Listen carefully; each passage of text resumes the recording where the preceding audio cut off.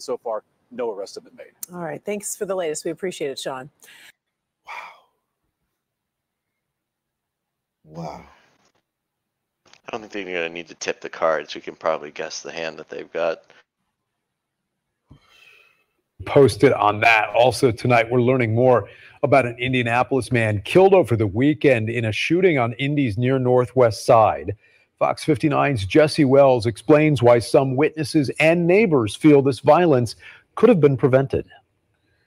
Detectives are still investigating exactly what led to the deadly shooting here in this parking lot. In the meantime, both police and the victim's family are still asking for help holding the killer accountable. Around 3 o'clock Sunday morning, IMPD was called to this parking lot of Village Liquor at the corner of 30th and Lafayette and found a man shot. 38-year-old Quincy Ross died after being rushed to the hospital.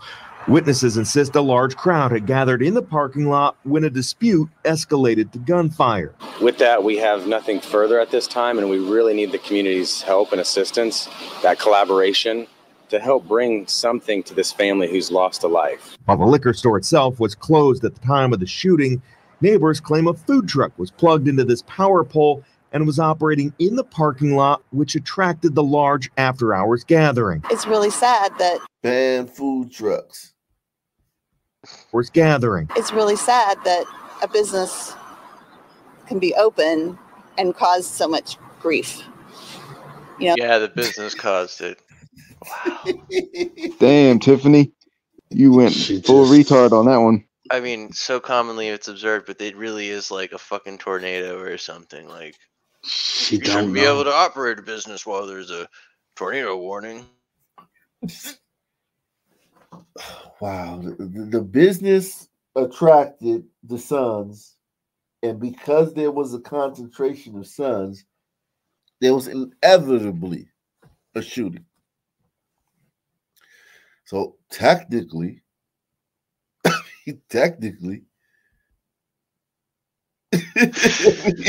Stop it. Just stop it. I mean, no, seriously. Nah. If only there was like a set of laws and cultural stipulations that prevented, you know, some people from entering certain businesses and that kind of thing. You talking about separate but equal? I'm talking about separate. Oh shit! All right. Somewhere. Separate somewhere.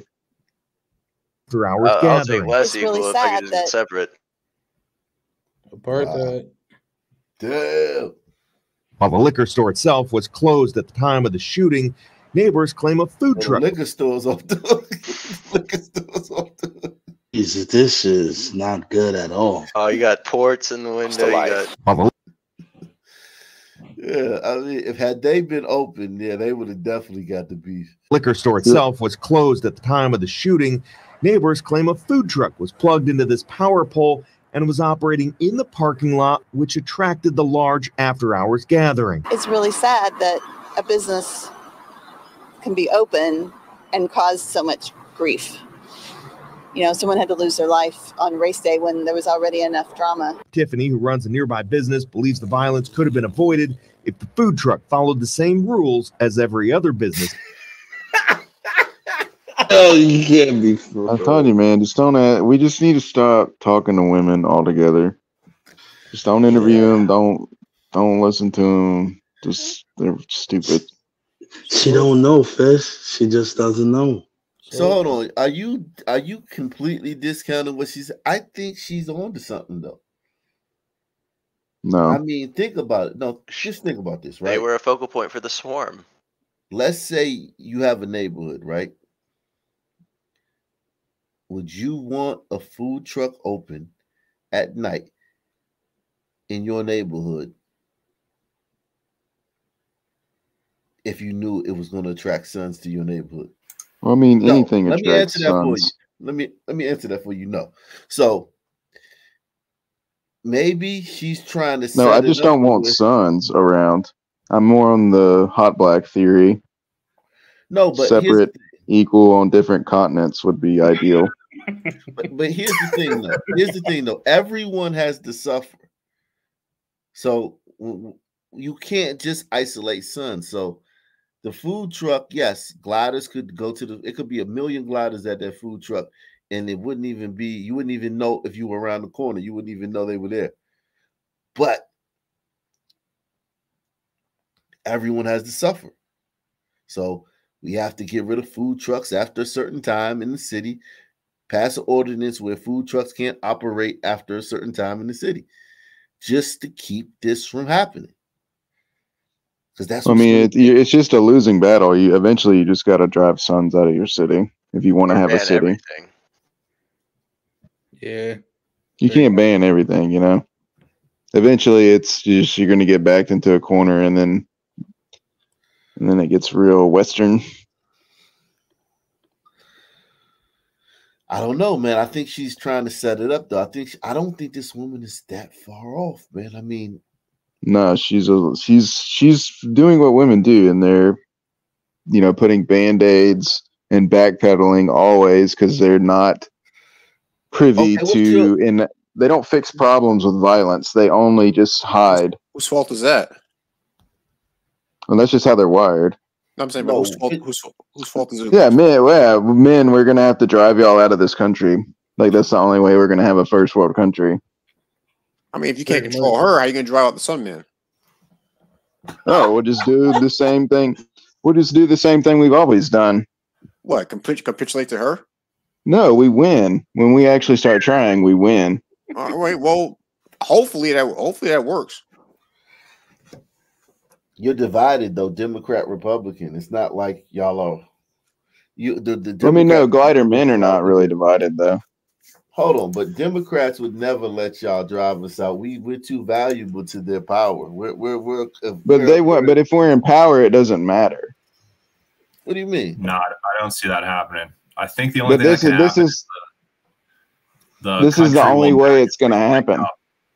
No, the country will like just naturally break up at some point, and we'll get like a But listen. Then what's going to happen? The glider areas are going to be fucking awesome. The sun areas are going to suck ass. And then the sons are going to beg and plead, you know?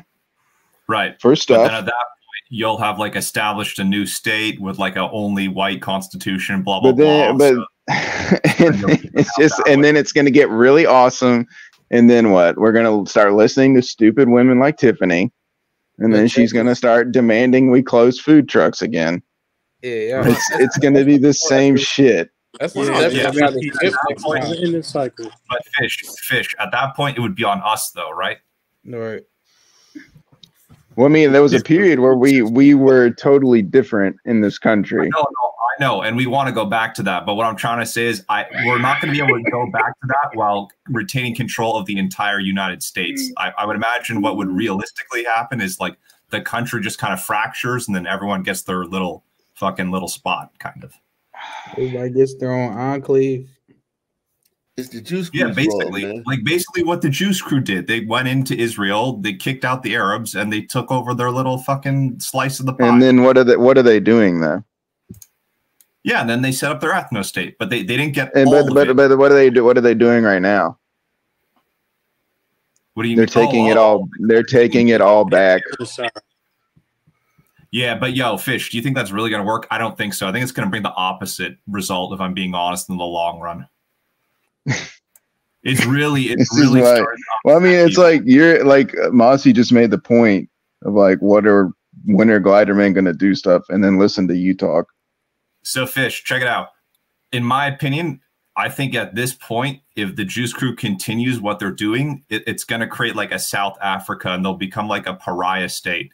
In my opinion, they should just stop where they're at and just like give Gaza statehood. Well, I mean, we're not even talking about Israel right now.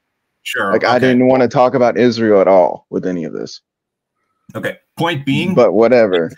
In today's world, like a full-on ethnic cleansing, that's pretty fucking difficult to do. But I'm telling you, like, there's gonna have to be some level of violence that comes, because some people are not gonna come to the table reasonably, right? They're gonna keep looting.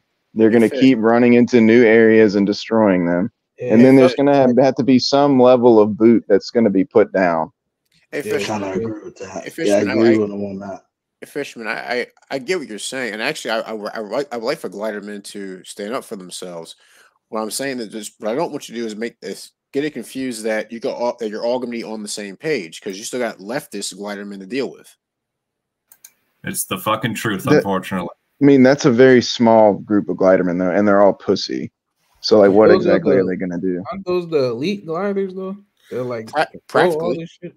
Practically Well, speaking, I don't know. Those are soy boys. Like, Yeah, I'm man. just telling you, everyone can scoff at it. There's going to have to be some serious We're not changes. scoffing at it. I'm not talking about you. I'm not talking about you. I'm just saying in general, there's going to have to be serious changes to our approach to these things, and the answer is going to be violent. It's going to have to be violent. It'll have to be. Period. Let me move along. Something to this family who's lost a life. While the liquor store itself was closed at the time of the shooting, neighbors claim a food truck was plugged into this power pole and was operating in the parking lot, which attracted the large after-hours gathering. It's really sad that a business can be open and cause so much grief. You know, someone had to lose their life on race day when there was already enough drama. Tiffany, who runs a nearby business, believes the violence could have been avoided if the food truck followed the same rules as every other business in the area. If they're on liquor store property, then they should have to follow the same hours that the liquor store is open. But they don't, and so they're open at 2, 3, 4 o'clock in the morning, 5 o'clock in the morning. And then we have to wake up to this morning because someone lost their life over just stupidity. While multiple businesses, including the liquor store, do have surveillance cameras, IMPD says they can't bring justice to the family of Quincy Ross on their own. We want to remind the public that it takes a partnership, a relationship with IMPD and the public, that collaboration. With their help, that's how we solve so many crimes, and we need them more than ever. Finally, police did not have any detailed suspect information to release, but as always, anyone with information on the case can still contact either IMPD's homicide office or Crime Stoppers. Jesse Wells, Fox 59 News. All right, Jesse. Man, salute, man. And on that note, man, same black time, same black channel. Out of here. Peace out. Peace out. Hey, how